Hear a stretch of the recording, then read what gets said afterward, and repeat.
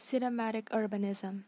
As an urban planning student who is also a film buff, I want to share a list of selected city-themed films that are important to watch and learn further. Some films explore urban life that reflects reality and its society. Some also produce imaginary urbanism through the construction of urban spaces fantasy.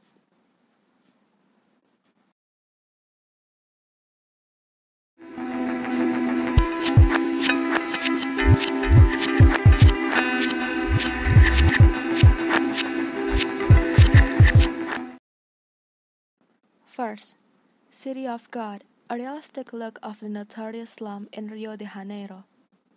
Based on real events, the film depicts people who live, die, win, lose, and struggle in the middle of Rio's notorious slum, City of God, aka Cidade de Deus.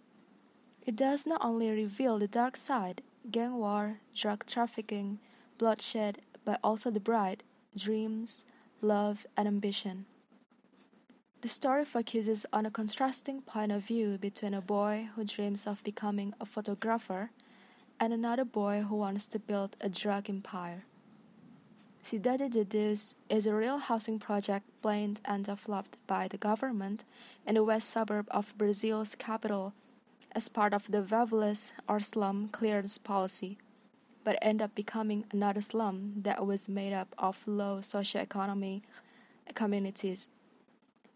Despite being praised for capturing real issues in a real location with most of the actors were from real-life favelas, the film was criticized for giving a social stigma that favelas are mostly related to issues of poverty, violence, and poor living conditions. After the film rose to fame, several improvement campaigns were given to both public policies and public security within the country.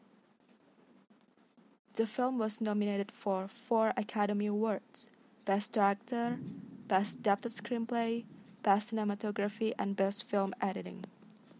The nominees for Best Adapted Screenplay are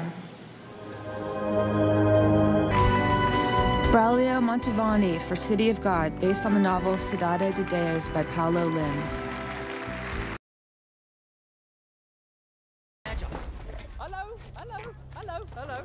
Hello. Okay. This is Vickers van der Merwe from MNU. And we are here to serve you an eviction notice. You just put your scroll there.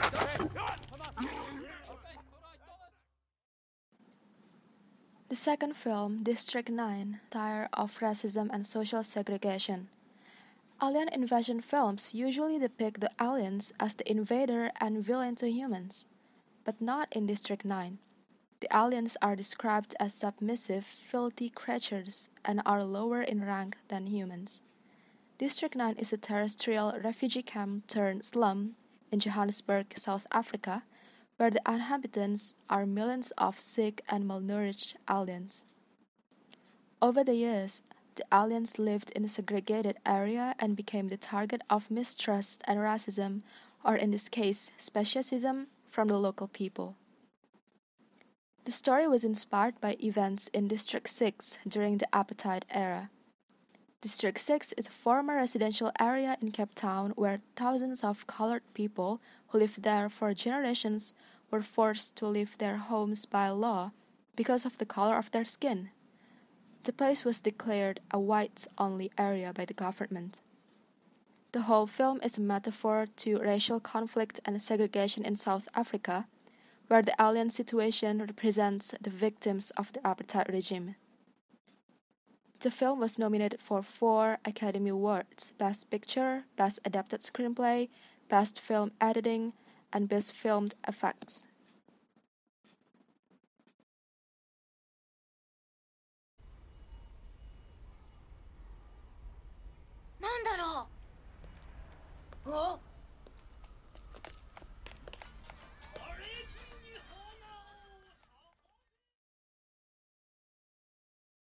Third, Pompoko, Tanuki vs. Urban Development. This is such an underrated Studio Ghibli film. Directed by Isao Takahata, the man behind the anti-war masterpiece Grave of the Fireflies, Pompoko is a tragic-comedy fantasy drama about a pack of tanuki, or a Japanese raccoon dog, who are threatened by a new urban development project called Taman New Town, which is blind to other species' lives and severely cutting their forest habitat. They decided to stop the development by shapeshift into people or objects, try to blend in with humans, committed eco-terrorism, and so on. The film is based on the actual urbanization and eco-politics context. Taman New Town is a real residential development project in Tokyo and currently is the largest in Japan. With a combination of Japanese folklore about shape-shifting tanuki, the film seems pretty silly, but it actually explores the coexistence between humanity and nature. Also a strong message to stop exploiting the environment only for the sake of humans' convenience. Takahata said, "In Japan, deforestation deprives the tanuki of their natural habitat, and for these animals it is a real problem. It is a tragedy. But just like a bittersweet reality, despite every desperate attempt to get rid of humans, urbanization and deforestation do not stop." In case I don't see ya, good afternoon, good evening, and good night. Yeah.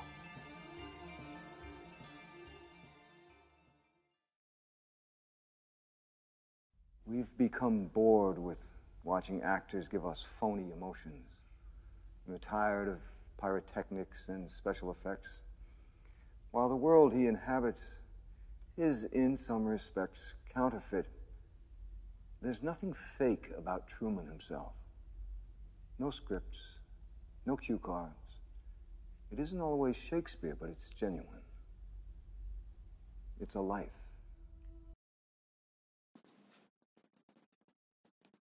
The last film is The Truman Show, Living in a Fake City. Truman is unaware that he has lived his entire life since birth in a fake, master-planned city located inside a massive dome studio. His house, neighborhood, and everything in the city of Sea Heaven are part of complete filming set for a 24/7 reality TV program called The Truman Show. Now going close. Years wasted. I'll make it up to you, son. I swear.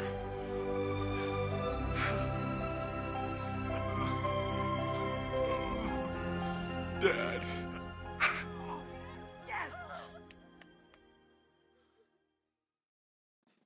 Not until the 30th anniversary of the show did Truman eventually begins to notice the abnormalities of his surroundings and felt like being watched. The film is a satire of both over-controlled reality TV shows and urban planning or design. Sea Heaven was filmed in Seaside, a real small town in Florida, which is one of the first master-planned communities in America, designed on the principles of New Urbanism. Mainly focuses on building settlements at a human scale that features simplicity, walkable neighborhoods, livable environments, and so on. Despite the welcoming and utopian design, it does look so artificial and unnatural.